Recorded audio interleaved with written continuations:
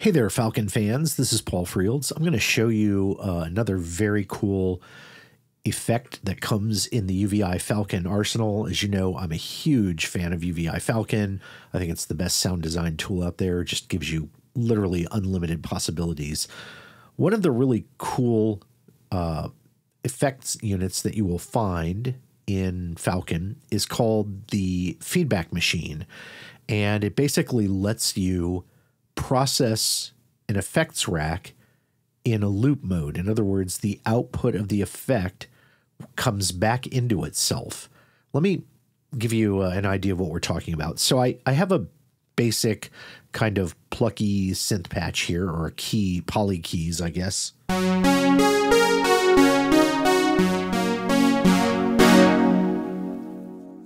Okay, great. Let's just tour through real quick so you can see what's happening here. And I'm only doing this so that you get an idea of where the sound is coming from. We've got a simple analog setup here. We've got some unison. We've got a square wave with sitting as a sub oscillator, and there's a bit of white noise under that. This is going through a filter, the VCF20 Dual, which is a great sounding filter. And then all that is coming through, up through the layer where really there are no effects going on. And at the program level, we're running it through a chorus for some nice smoothing, a chorus, putting it through a little bit of reverb. There's some shelf EQ that just brings up the lows and highs just a smidge, very subtle, just a couple dB. And then a maximizer to keep things under control and keep the patch very robust. So, all right, so all that together kind of gives you this patch. So, you know, good sounding patch. We're going to add a feedback machine, and we're going to do this so that we add, we're going to try and do a shimmer reverb. That's a fun way to use the feedback machine. There are a billion things you can do with it, but this is one of the fun things. So what we're going to do is we're going to run down here looking for the effect rack, and here it is. And let me close this up so it's a little easier to see. Under the effect rack area where you find the regular effect rack, which, by the way, is covered on another video. I'll put a link at the top right here that you can click on if you want to see how the original effect rack works. The feedback machine is basically like a specialized effect rack. So what we're going to do is we're going to drag that in between the chorus and the verb, because I want the verb to take in whatever's processed, but I want the chorus effect to come into the feedback machine. Now, it looks a lot like an effects rack. You've seen that before, but it has a few things that are automatically part of the feedback machine. There is a dial for delay time, and what this represents is the amount of time that the system will wait, Falcon will wait before it loops things back in. In other words, the effect rack here will process the sound, and then it will wait this amount of delay time before it puts it back in. And that way you can have delays sort of come in steps, one after the other. And then there's a feedback knob, and this does what you would imagine. It controls the amount of the sound that feeds back in. So in other words, at 50%, each successive pass through the feedback machine will be at half the volume, essentially. Finally, you have a mix knob, and this mixes the entire signal of the feedback machine back into your patch. So you do want to be careful here when you're using the feedback machine. When you're just starting, I would be careful not to send the feedback up to the top or the mix up to the top, because it can have really unforeseen effects. And you know, Falcon is going to put out as much sound as you like. And if you are working on speakers or headphones with high volume, that can really hurt your ears, hurt your hearing, and it might damage your equipment. So do be careful with that. Usually this is a good place to start, 50 and 50. Usually I find that I don't even use that much in my actual patch, but this lets me hear what I'm doing. All right, so great. Now that we know what the feedback machine is, what should we do with it? Because right now it's not doing anything. The patch is still basically exactly what it seems like. So let's run into the feedback machine, and you'll see that there's a chain here. So we'll select the chain, go up to effects, and this means that we've all, again, like the effect rack, it means that we've already been moved through the layers of patch, and we are looking at the chain, the first chain for the feedback machine. And as with an effect rack, you can have as many chains as you want. All of them will be passed through as part of the feedback loop. You could do a couple different feedback machines in parallel if you like.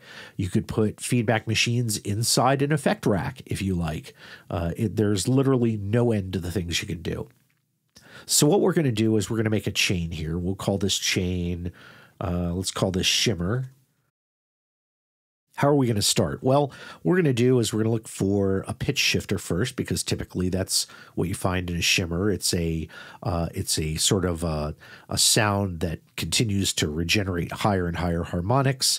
And we're going to make this very simple. We're just going to use the preset for an octave, I usually like to dial in just a bit of fine tuning, just a couple cents or so, to make it interesting. 20 milliseconds isn't bad if I shift it way up. Seems a little long to me, so we'll keep it at this 30 milliseconds. And so hopefully you're already hearing what it's doing. If I hit one key, you're hearing that sound octave up again and again. And so it gets, pretty high. If you want to hear a little more what's going on here, let's go over to the feedback machine control. Let's turn up the delay time really far. And now you're going to hear what's happening step by step. There you go. So you can hear how that's octaving up each time. And so I'm just moving this delay time back so that you really are not hearing the steps.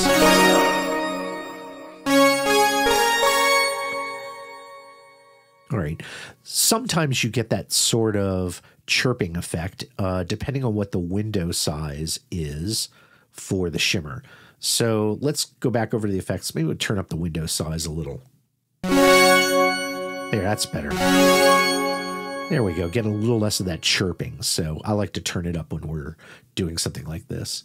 Okay. Now that we've got that shifting, that's wonderful. But I'd really like that sound to kind of hang on a bit. And so what I might try and do here is put in some delay taps, right? And we'll make this timed, so it might be useful later on in a composition. I'll turn up the feedback a bit, and I will shift the time just a bit for some width, modulate it a little bit, and yeah, 50%. Let's see how that sounds.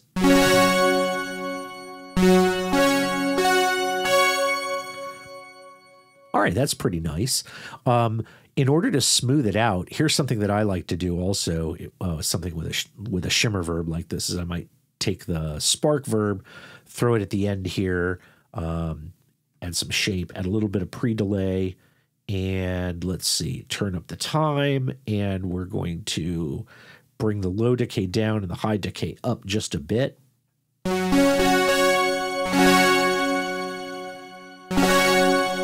Kind of smooths it out. Another thing you do is try the output all the way up. And then I can kind of control how long that goes on with the decay of the shimmer verb, or of the spark verb. Turn it way up. And I get a very long decay. So this is something I might want to modulate, right? I might want to, for example, I could take this, add an effect rack macro, and that's a continuous. Let's see. Let me find it in our patch. Go out here to edit, and we'll call this. Oops. Let's call this shimmer length. Or actually, we know we're in a shimmer, so let's just call this length. And what you're going to see is up in the feedback machine. Now I've got a mark for length.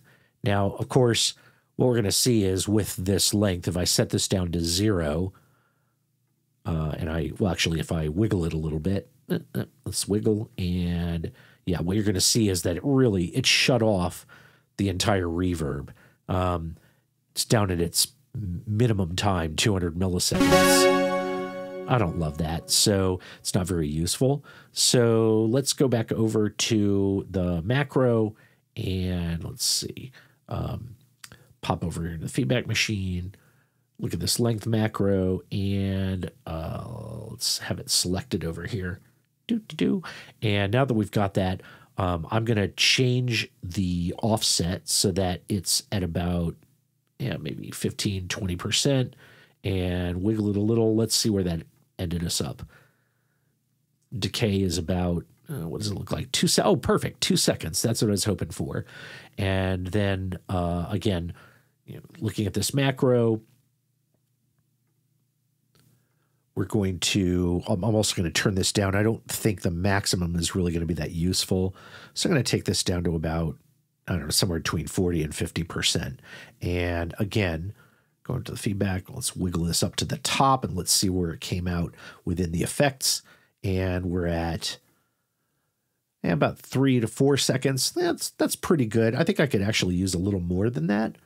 So I think that we'll, let's turn this up to 60, 70%. Yeah, there we go. And then now that we have that set, we'll look at the feedback machine again and we'll wiggle this around, look at the effects and see where that topped us out. Ooh, 11 seconds. I like it. Okay, cool. So it's nice and wide. That is a lot. That's a little more than I might want to use, but I think that's perfect. When you are using a macro like that, send it up to a little louder than you might like to use. And that way you've got some room to work with. So we'll turn this down to about 50%. In fact, I'll just put 50% and see how that sounds. Nice. That's a really usable little shimmer now. And notice how that is passing back through the spark verb, through the shelf and maximizer and everything else that's good. Now, I can also control the mix, so I can turn this mix down of the shimmer. It's a little less. If I turn it way up, now the dry signal is getting lost in the shimmer. That might be useful for you. I'm going to take this to about 40 or 50%. Maybe down just a bit. Nice. And I might send a little less feedback too. I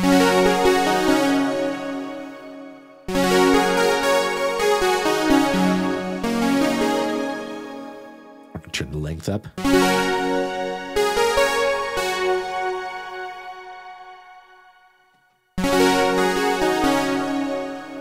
Nice. Okay, and if I like this effect, I could save this. So I could save this as a preset on that feedback machine and call it Shimmer Verb 1. And now it's available as a preset, and I can call this up anytime.